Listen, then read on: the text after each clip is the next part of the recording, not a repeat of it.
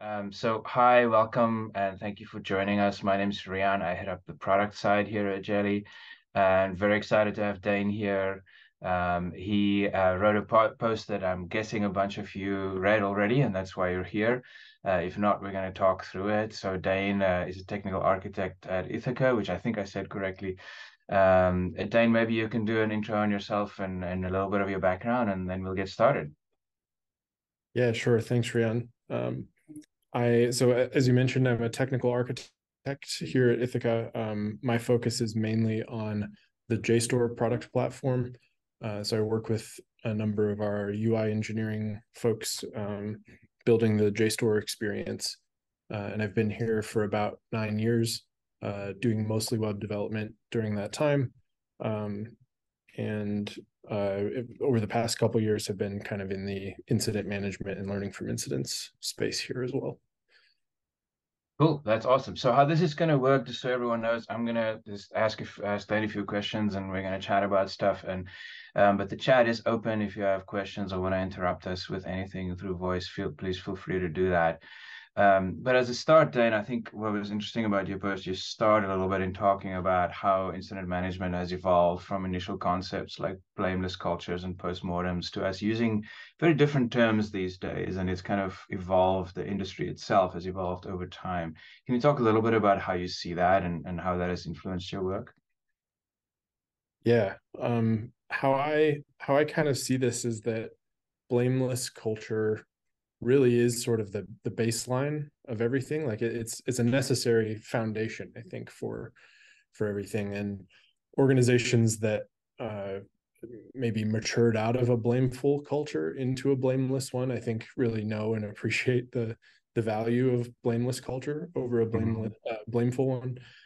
But um, it, I think it can start to grow if you've gotten to that baseline or started with that baseline of a blameless culture. It can also grow eventually into like a an ownerless culture almost, where there's like no blame, no owners, everything's kind of passive, and ultimately you're not really in a space of learning and taking action and improving over time. So it can fall almost out of the continuous improvement spirit that it was meant to foster originally. And so the point instead, I think, is the deep learning and the building intuition about systems and building institutional memory about those systems, um, and again, kind of accountably taking action to improve those over time. So I feel like that's been the shift I've seen, uh, Yeah. especially with language and recognizing and emphasizing the importance of the learning aspect of things. So in your And experience with that, what is a way to do that without people feeling on defense or something like that? If you are going to say, well, accountability is still important, what are some ways we do that in this work? yeah, I think the one of the reasons we talk about blameless culture is that we want to ask how and not why. We don't want to ask like who did this, why did you do this? But I think if we ask if we ask the who question kind of at the end about the actions, Mm, and the next steps, like who can take this forward, who can own this, mm, who's willing to engage with improving the thing for the next step. I think that's quite a bit different attitude than who did the thing that broke the system or something like that, right? So yeah. um, it's not that we want to steer away from people. We still want people to be an integral part of the process, right? And it's just finding the right time and the right context to um, have a specific owner for things. So Yeah. So I want to take that and move us a little bit closer to how you all are doing this. One of the things that was interesting to me is these different learning zones that you talk about, Tom Siniger's learning zone model. Can you talk a little bit about each of the different zones before we dig into that and how that has influenced your thinking about how you do incident management at Ithaca? yeah, so for those that aren't familiar, the learning zone model kind of splits in any given situation. It splits the state of operation that you might be under into kind of three different groups. Um, the comfort zone is kind of the most familiar one, I think, for people, and is often where you spend a lot of your time. I think on your day-to-day work and things, you'll spend a good portion of your time in the comfort zone. But then the learning zone model has two additional ones. The panic zone is kind of the opposite of the comfort zone, and that's where people would feel like their hair is on fire, or they're under the gun, or on the wire to deliver, and panic and anxiety and those kinds of feelings crop up, and everything feels urgent and important. So then there's this kind of realm in the middle of those two that is the learning zone, and really that is the sweet spot, because there you will kind of find that you have an eagerness to learn, and things might be uncomfortable or unfamiliar, but you feel kind of safe to explore, look around, ask questions, be curious. And I really think that's where a majority of growth happens, both at an individual level, at an organizational level, learning from incidents. So really, it's important, I guess, to find the processes and the questions and the way of treating incidents, and thinking about systems in a way that fosters people being in that zone. Because if you push too far into the panic zone, people will kind of shy away and be scared of what might happen to them if they engage or are pegged as the person responsible. Yeah. And if you're too far into the comfort zone most of the time, there can be apathy or like a bystander effect, and maybe folks don't feel there's anything to learn about a given situation. So that's really where, like if you think of it as a normal curve, you want the big chunk of the normal curve to be spent in the zone, ideally. It feels like sometimes what happens is when you're in the moment, you don't know what zone you're in. So you might be in the comfort zone and you're not even aware of that. What are some of the signs that you found that you spend too much time either in the panic zone or in the comfort zone? And what can you do about those things when you notice it? Yeah, I mean, I would say that if you feel like you have too much time in the panic zone, it might be the case that you haven't even achieved a blameless culture, really. Um, if people feel like they might get punished or have to deal with some kind of fallout from speaking up, or shoot the messenger type of culture, that's not a good foundation to build off of. And so I think you'll see people really kind of avoiding speaking up.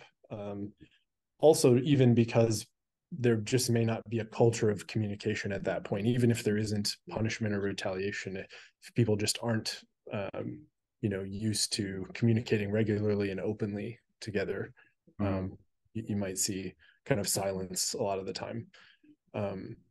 And then I think you might over time see that each time something goes even a little bit wrong, people start to kind of crank up the fear and anxiety and start to feel uncomfortable, even when something is fairly low stakes. So it actually ends up amplifying the panic, even for things that definitely aren't worth panicking over. Yeah. And what about the comfort zone side of things? How do you know you're spending too much time there?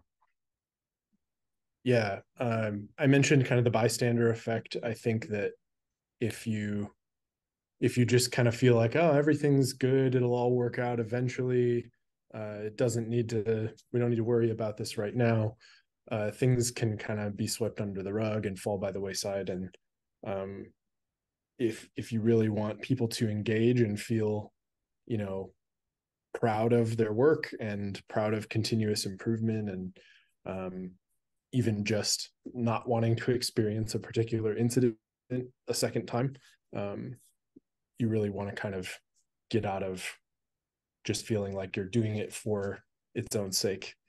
And I think if you kind of survey people and find out that they feel like the incident review process is just kind of checking a bunch of boxes, or pantomiming the process, and that they might be bored some of the time, that's maybe a sign that you're kind of sitting in the comfort zone too often. Yeah. So And I know that at Ithaca you have a specific handoff process from responders to investigators to enable team members to flow into that learning zone. Can you walk us through that and what that actually looks like? yeah, I guess for clarity, some of those people are the same people. There's overlap in those groups for sure.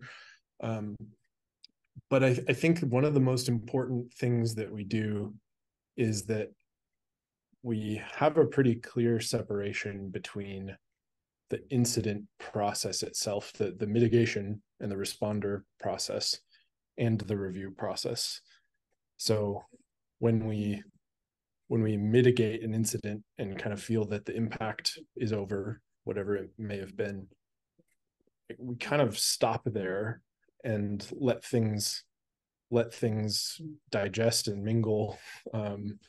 And we leave kind of the follow-up questions and the geez, how did this happen kind of feelings, and wait until the review. And at least in my experience, there's not a bunch of side channel, back channel talk about like, oh geez, what are we going to say about this, or how did this come to be. So I think people are really good about kind of waiting and asking those questions publicly, and importantly, like in the context of what people were thinking, and what the thought process was as the incident was unfolding. Because I think the assumption, right, is that everyone did the best they could with what they knew at the time. And so really framing questions with that baseline, that context, I think is really important. Yeah. As a separation, because if you start to ask those questions right afterward, people are already naturally in that kind of defensive mode. And even if it's a perfectly good question to ask, the response might be kind of like, well, of course this is what I did, you know. Yeah. So It's just clearly separating those phases between we're in response mode versus we're in learning mode now. Yeah, just like taking a deep breath and giving people the opportunity to rest really before moving to the next thing. Yeah. There's a couple of relevant questions from chat here that I want to ask about. One, Emily asks, what have you tried to help reveal to folks who might not be aware of which zone their org is sitting in? So how do you communicate to an org, you're in the panic zone, without them getting defensive about that, for example? Have you experienced some of that? I don't know that I've had the opportunity, I guess, to meet that challenge. I've mostly experienced the incident process here at Ithaca.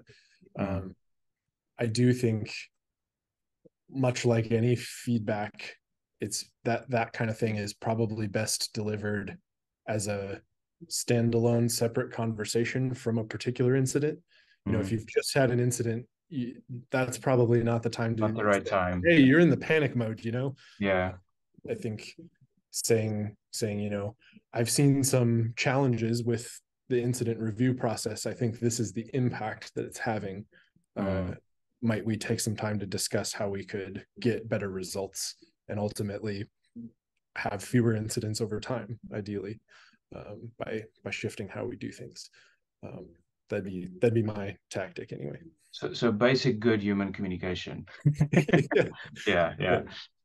Michael asks, how do you report on incidents at a team or department level without incentivizing folks to avoid creating incidents unless everything is on fire? So how do you make sure that people are comfortable with being in the learning zone all the time? Do you have thoughts on that? Like, how do you encourage people that incidents are fine? Like, we should be creating them and learning from them. Yeah, that's a great question. I think a really important piece is to thank people and praise people for sharing. I think that there's a really big opportunity in all of this for positive reinforcement. I think that's another way, kind of like blameless culture is like a neutral stance. Blameful culture is a negative stance. You really want to move even further into the positive stance and say, you know, I really appreciated that you were brave enough, had the courage to say, you know, that something went wrong, especially since you deployed the code that did it, or just offer people, like, even though you were involved and even though you might feel you were part of the problem, it's great that you took the initiative, great that you felt safe enough to share. And if you can do that in public forums as well, so that everyone can see, like, oh, this is really something people appreciate and that I should be doing, and I want to model that success. So Yeah. So it's normalizing the experience. Yeah. Yeah, it's culture work for sure. Yeah. Yeah. It won't, that's not the kind of thing you can do in a day or a week or a month, I don't think. I mean, that takes Yeah. work. Yeah. Emily says here it's a lot of socializing the message over and over and positive reinforcement. Yeah. Yeah. That's a great call out. There's another question here. Do you find that the zones are work specific, or can they teams be in different zones for different types of incidents? Or maybe they're usually in learning, but a new something happens that actually throws them into panic without them even realizing it. Is it at a team based or a different org base? How do you see these things, people moving between these zones? Yeah, I think it's a zone that, or sorry, I think it's a model that Mm, can scale to any of those levels, right? It can go all the way down to an individual, and is often how I think about it, at the individual level, but can certainly flow up to the org too. Um, One thing that I could see happening is that if you do have an incident of the same flavor too many times, even though that could be something you might want to learn from and stop from happening again, you might have everyone falling into the comfort zone. They're like, yep, prod's down again in this way. yeah, We'll just push the button that fixes it again. And so you have these patterns that you can fall into over time, and those are the kinds of ruts that you really want to be able to get out of. And the first step is recognizing those. So I find it's been a helpful model to say, is there someone who's sitting in one of these three rings that mm. they So shouldn't is be? this the language of this model, language that everyone internally at Ithaca is aware of, and you're able to say, hey, let's get out of the panic zone, and everyone knows what that means, or is there still a lot of socializing on that needed as well?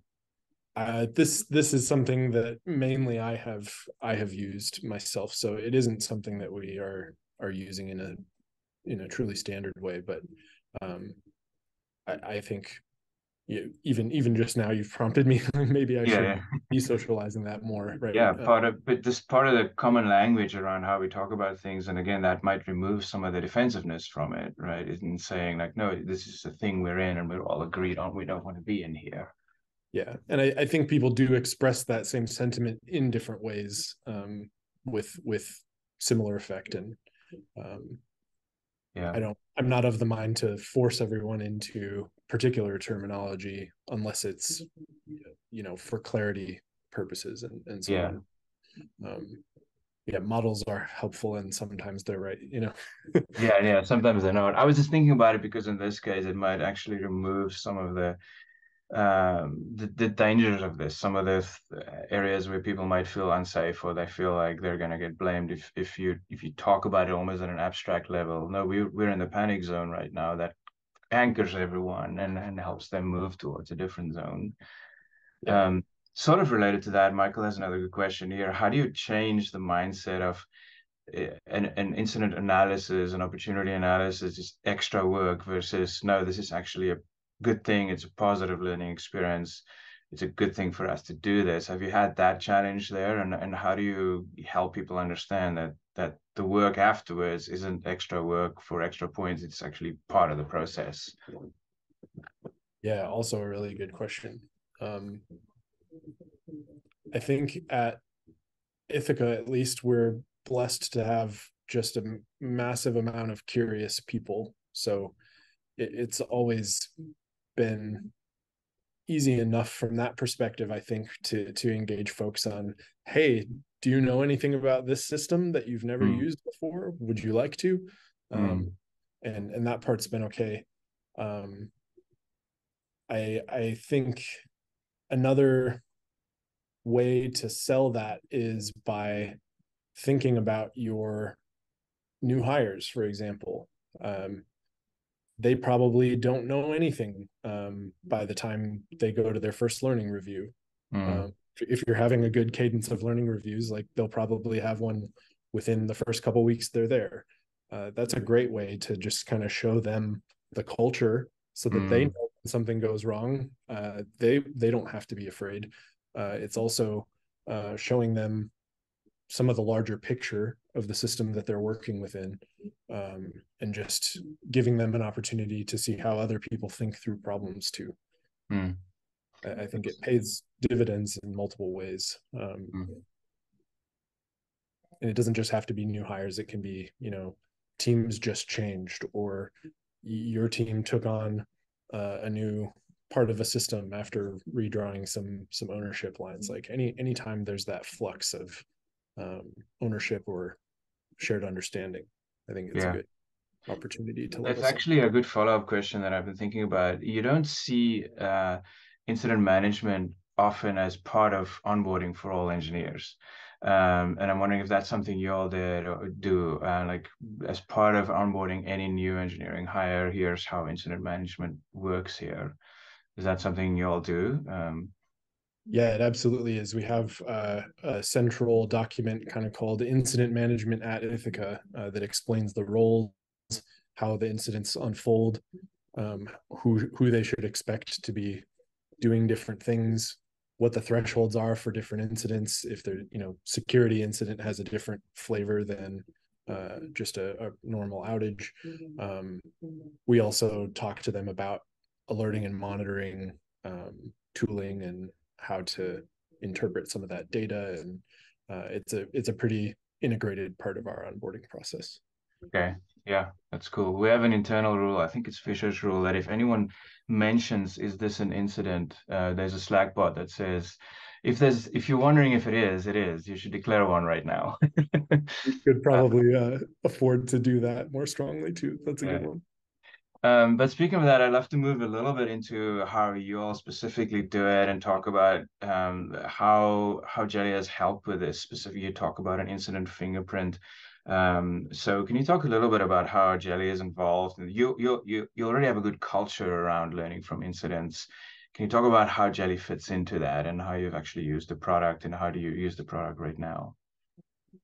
Sure. So even before Jeli, we would fill out an incident timeline. It used to be sort of a Google Doc with a table in it, and you would type your things in, and it worked pretty well. I think we suffered from not necessarily knowing, or not necessarily at a glance being able to see, okay, what was the actual shape of this thing? We could certainly read a chronological ordering of events, but we never abstracted that up a level, I guess, except in conversation in reviews. So one way that we use Jeli for that is in that timeline view. I'm looking to share my screen here. Yeah, we'd love to see. So here we go. Should be able to see. Yeah. This guy here. So, this is a timeline for a particular incident. We had a Slack webhook URL out in the wild. Slack rotated our webhook for us automatically. Some stuff that used that webhook broke. So, I mean, that's a pretty small incident, I guess, in the scheme of things, but we still held a learning review about it. What's useful to know here, I think, or easy to see and nice to know, is that we detected this pretty late at night. There was diagnosis done pretty late at night. There's a big gap before more stuff happens. So you can kind of tell things like, I saw that there was an issue with the Slack webhook. I deemed that it wasn't important enough to lose sleep over, and we attacked it the next morning.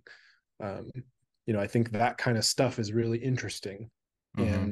can easily be lost if you're just looking at walls of text about the incident and so on. So um, that timeline view, I think, is something that we try to make sure is reflective of the incident. And then to the point of abstracting things up a level, um, using the markers in the timeline to express, not only what kind of activity it was, but the opportunity to summarize that into um, a useful summary. Yeah. And I think it's important here to note, like, this should work, in my experience, should work the same way you would treat code comments. Like, don't put a summary here that just repeats what people were doing um, Mm. in that diagnosis or that repair. Kind of summarize for someone who doesn't have as much context. Here's roughly what people were thinking about and what was being done, Yeah. minus all the detail of implementation and so on. So Yeah. uh, it really helps people acclimate, especially if you wanted to get people to read some of the history of your incidents and build some institutional memory. Yeah. Um, you don't want And to I go love back. this example because it's all around the people. Like the insights you get from here is, oh, yes, there was this gap from 2 a.m. to 9 a.m. And then you can say, was that the right call or not? How did they decide that was okay? You probably can't tell us, but it would be interesting to learn, like, what did you learn from that? And did you make any changes based on that?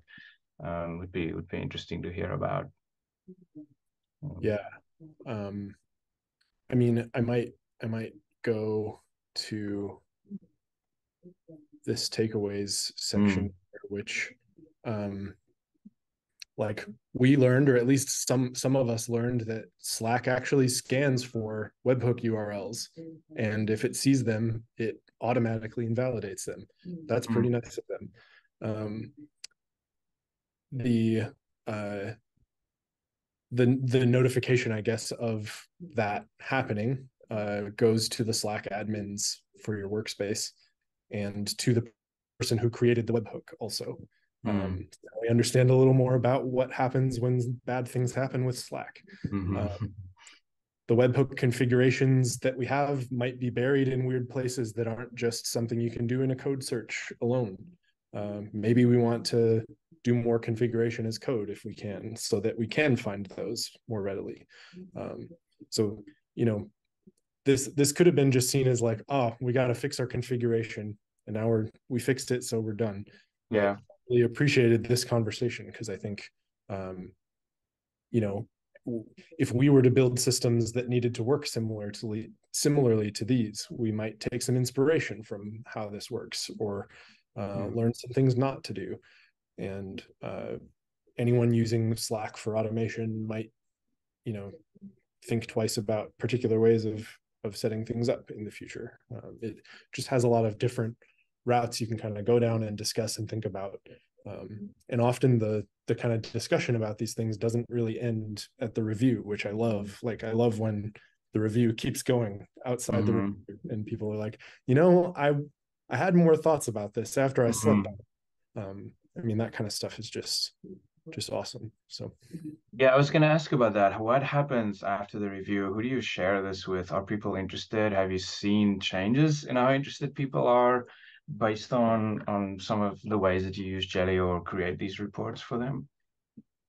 yeah, I think that, again, the abstraction and the ability to delve into the detail incrementally has helped a lot in being able to share these as the atom of communication around incidents. So being able to centralize the discussion and share this as, oh, if you want to know more about what happened, here's a good entry point. I think that kind of practice has value. um, and we aren't using the reports mechanism as much currently. We do have a dedicated incidents channel that many people are subscribed to, so that any new incident and any updates on them that come through are something that they have eyes on. Mhm. Prior to that, we had like the incident channel for each incident was the place to learn about stuff and stay updated. And so of course we had people in there who didn't need to know 99% of the information. Yeah. And I think they probably felt overwhelmed. And again, it can push you into the panic zone, like, oh, the president's in the Yeah. Slack. Right. Yeah. So being How able do you to typically stratify the decide? communication Oh, levels. sorry, go ahead. I was just saying, like, being able to stratify those communication levels, I think is an important Yeah. practice. How do you typically decide who runs a learning review and who attends those and how are they structured? Yeah. So we have a dedicated team of incident review facilitators, learning review facilitators. That's about 5 people at the moment. And again, I've been working on that group or that team for a couple of years. We have a couple newer people. So we just have a PagerDuty rotation, basically. And so anytime an incident has finished and someone needs someone to facilitate a review, they'll just page that rotation, and whoever's on call will respond. There was a second part to your question. Sorry, what was it? Who attends the review and how are they generally run? We try to encourage as many people as possible to attend. We don't even try to put limits on it being engineering or anything like that. Product managers occasionally attend. We also recently kind of changed our language back to the point of language being important and culture being important. We started calling them learning reviews instead of blameless postmortems, just to really emphasize the reason we're doing any of this is to learn from what happened and be able to improve for next time. So if you want to learn something, show up. It's Yeah. kind of the spirit of it. And some of our bigger incidents, I think, have had something like a third of the company show Wow. up. Some are quite a bit more niche and correspondingly have fewer attendees. But I think we've never had less than, say, 40 attendees to a learning review, no matter how That's small. amazing. That's a lot of participation. That's great. Yeah. Yeah. Do you do a learning review for every incident, or do you have a mechanism for deciding which ones should have a review versus which ones are okay? That's a really good question. We really have mostly tended to call incidents for sort of those severity 1 things. I think we're trying to explore the boundaries and the impacts of calling incidents for less severe things. And we'd really like to be able to find that point that's sort of too much overhead, I guess. And there's some kind of like return on investment curve there, I imagine. Yeah. And it's probably invisible, but I think exploring that in any organization is probably an important part of understanding, because if you have a learning review for everything, no matter what, I think that falls into kind of like checking the boxes and running through the process rote. That said, we don't have too much of a process around should we or should we not have a learning review right now, just because everything is kind of those severity 1 things that we know we do want to learn from. Yeah. But we have talked about that prospect. So you use the Jeli bot only for the Seb ones at the moment, is that right? Is that what you're saying? Yeah, maybe with a couple of exceptions. Yeah. Okay. And how are broadcast channels used there? How do you communicate status updates on that? You mentioned a channel that everyone is in. Is that where you communicate status updates via the bot? Yeah, that is the main place that folks go. We do have a status page integration also, to communicate to folks who probably aren't following those things, and so that at any time you can have kind of a static snapshot of the status. I think it, especially with bigger incidents or longer running incidents, you have kind of this rolling status over time. Yeah. Times you just want to know what's the status right now. Yeah. So status page can be good for that. And we use currently the status proper in the Jeli opportunity to communicate those things, or in the Jeli incident rather. I want to ask one last question before I see if there's any Q&A, and that's around, so when at Jeli we see customers in all levels and journey on their learning from incidents journey, and I was wondering what recommendations you have for teams who are just getting started on that journey. Maybe they're not at blameless yet even, or they don't do any reviews or things like that. What are some ways that you can start moving teams and organizations towards more of a learning from incidents approach to these things?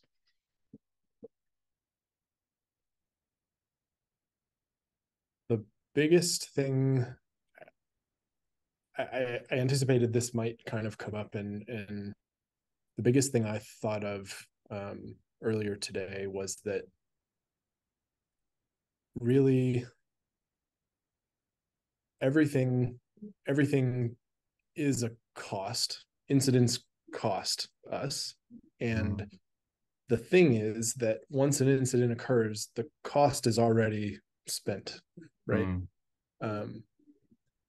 And if you can have a discussion with someone and point out that, especially if you're not at a blameless culture baseline yet, if you can point out that, you know, the incident occurred, the cost is spent, the point is to prevent future additional cost. The best way to do that is to make sure we deeply understand what happened and why and how, so that we can take action to improve it. And getting, you know, mad at people or any sort of harsh retaliation about reporting when things go wrong is the best way to ensure that those costs will continue to happen, right? Yeah. And it's, I think, again, comes back to the learning zone model, in that if you continually put your team in the panic zone, they will not learn. That's sort of like period. Yeah. If you create discontent and anxiety,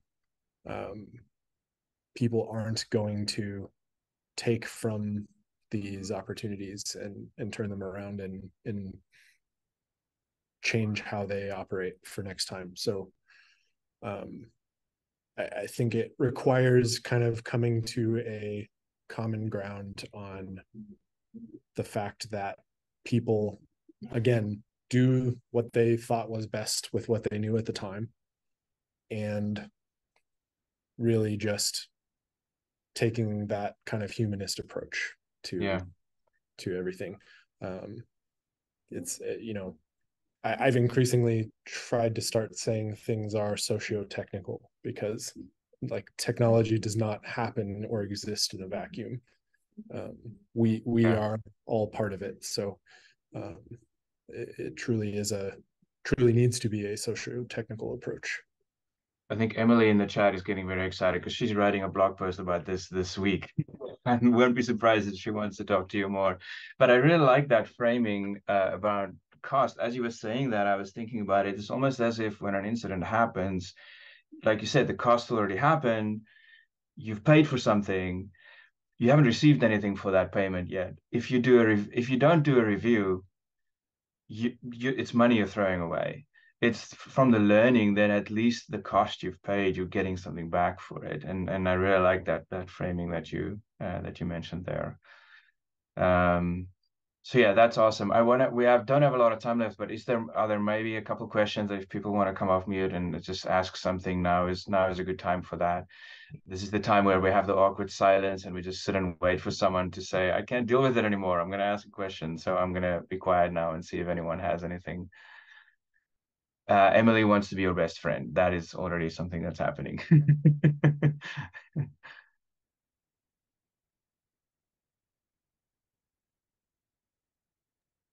The first 10 seconds are the comfort I zone. know that I can't deal with it. I have to say words. Maybe what we can do is, Dane, if people want to find you and connect with you, maybe tell us where they can do that. And we'll also send a follow-up email after this to give people information around that. But where do you hang out online? How can people reach you if they have additional questions? For sure. I'm pretty findable on LinkedIn. I'm the only person with my name as far as I know. I am at Easy as Python on the platform formerly known as Twitter. Um, that's probably the best way to get in touch with me. If you're in the Learning from Incidents Slack, I'm recently there as well. Yeah, happy to chat.